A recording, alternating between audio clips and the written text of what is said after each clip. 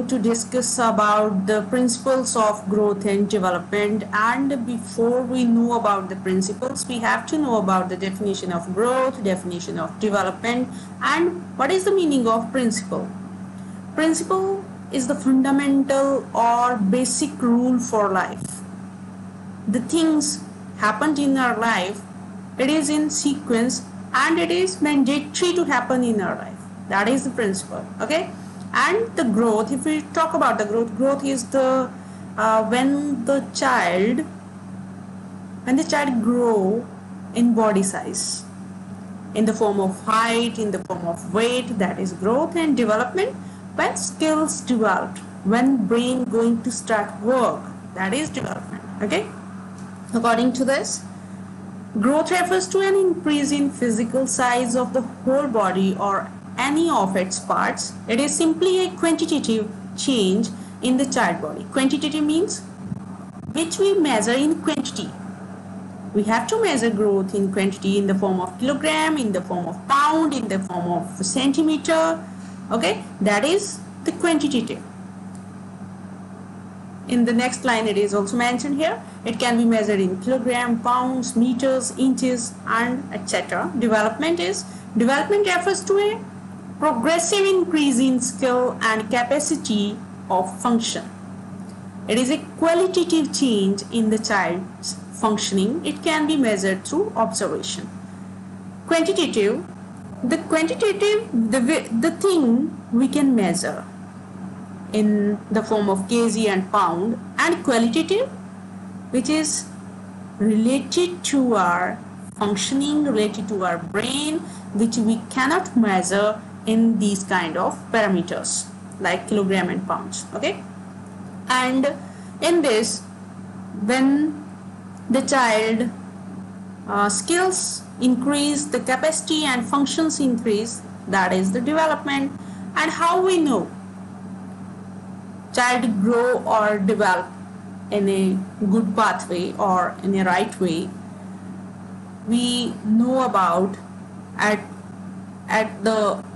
what age, what kind of things the child do. For example, first of all, the child hold the ball with both hand.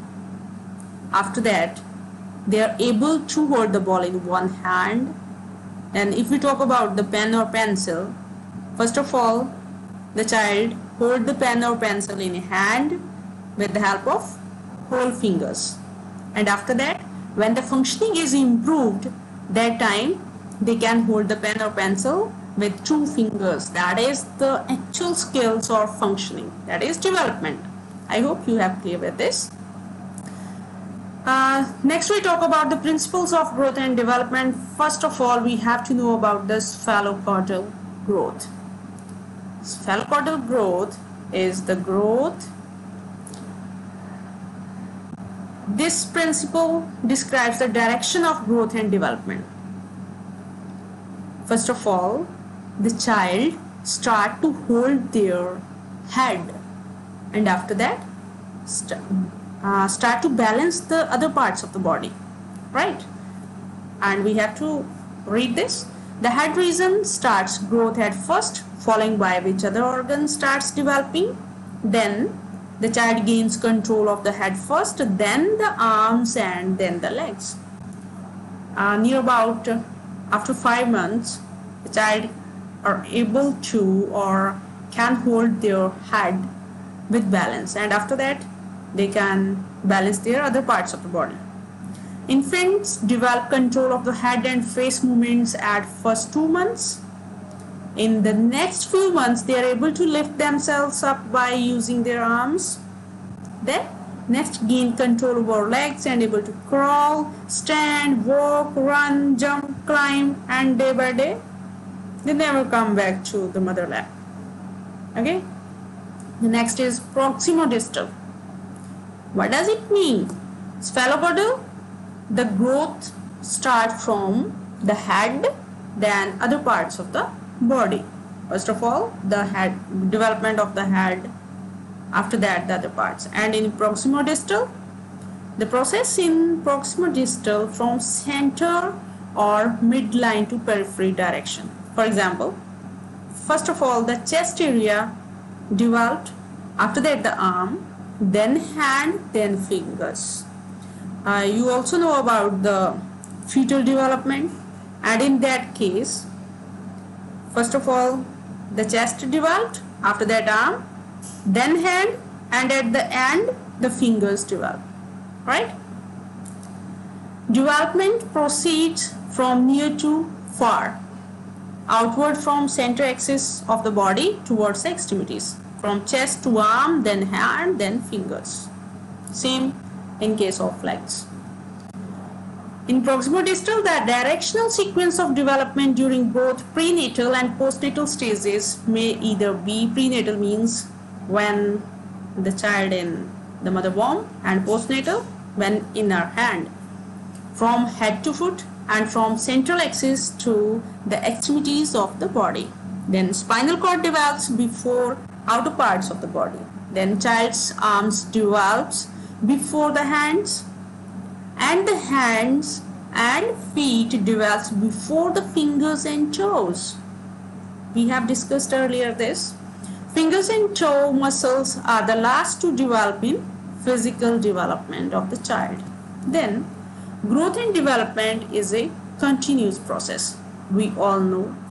First of all, at the time when the infancy stage are there, then toddler, preschool, school age, then adolescent, after that adult, then middle adulthood, then old age. This is the continuous process, and in this everyone can face these stages. Okay, continuous process. Growth and development is a continuous process from conception to death, right? In the early years of life, development consists of changes that lead the child to maturity, not only of body size and functioning but also of behavior.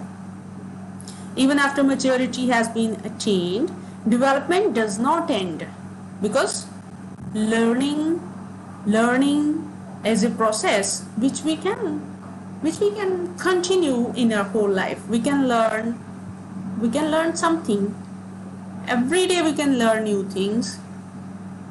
Okay, then changes continue which lead to the period of life known as senses or old age, right? Then these changes continue until death ends the life cycle, and this is the continuous process, and everyone face this. The next one is growth, and these are the principles of growth and development. Next one, growth and development is orderly and sequential process. Orderly. Why orderly? Because everyone have to follow the same order. First neonate, then infant, toddler, preschool, school age, adolescent, right? Then every species, not only human, every species, animals, birds, whether animal or human, follows a pattern of development peculiar to it. This pattern in general is the same for all individuals. Social and behavioral scientists increasingly have come to see development as a relationship between organism and environment in a transaction or collaboration. All children follow a development pattern with one stage leading to the next. Then ex-infants stand before the walk, draw circles before they make squares. Then influenced by environmental and genetic factor. Which kind of environment and where the child live, and which kind of RNA, DNA, means genetic factors present in their parents. It also influenced the child growth and development. Individuals work with and affect their environment, and in turn the environment works with and affect them, right? Growth and development is predictable.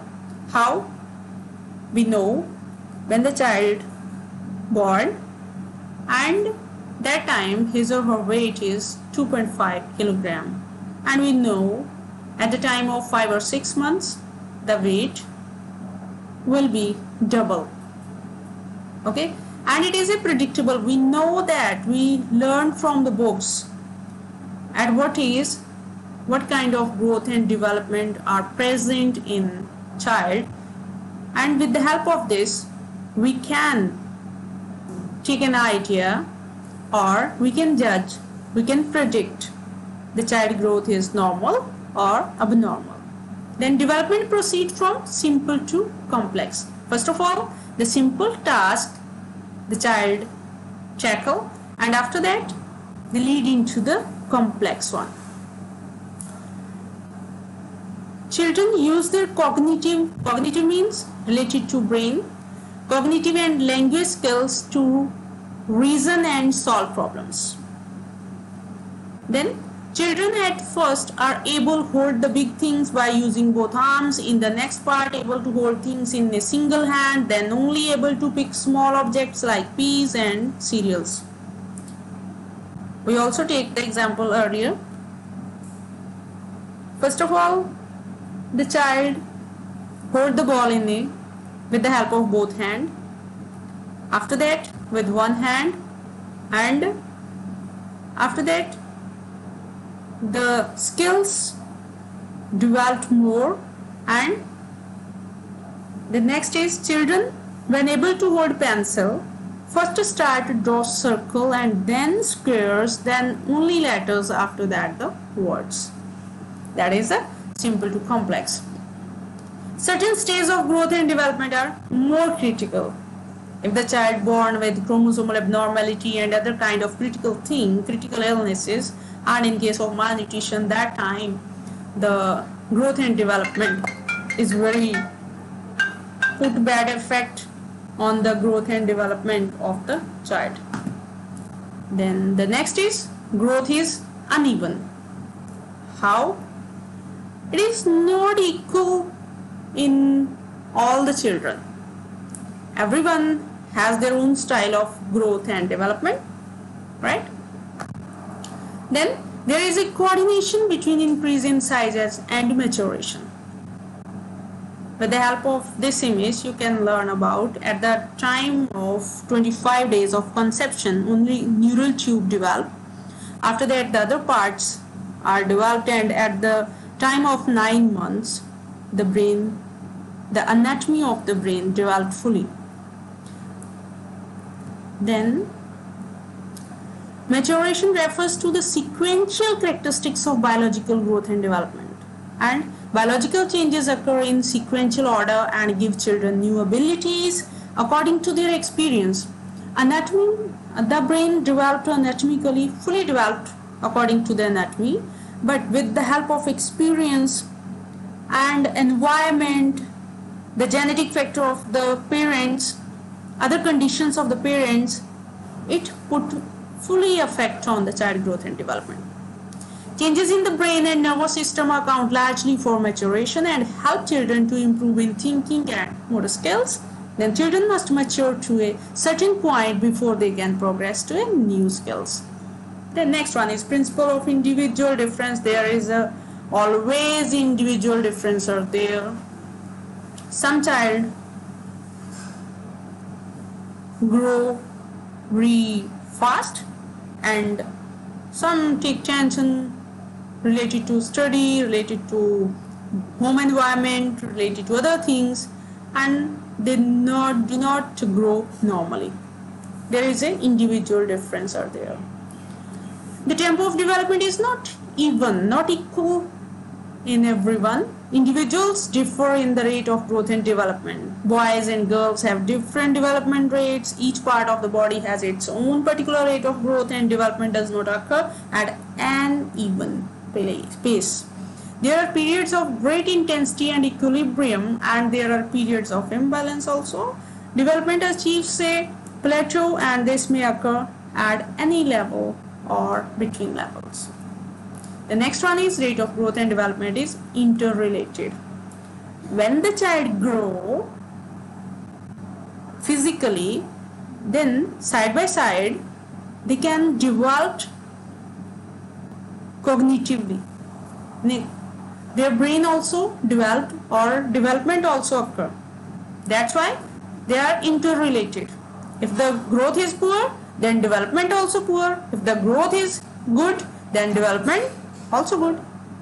Next is neonatal reflexes need to be lost.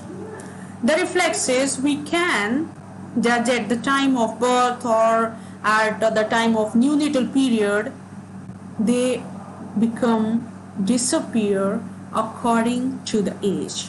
Okay. The next is skills are learned by practice. It is also present in our life also. With the skills we want to become the skills we want to perfect in our life, we have to practice. And the same things happened in case of children. When they practice more the things, for example play or other things, they become skillful. Growth comes from within.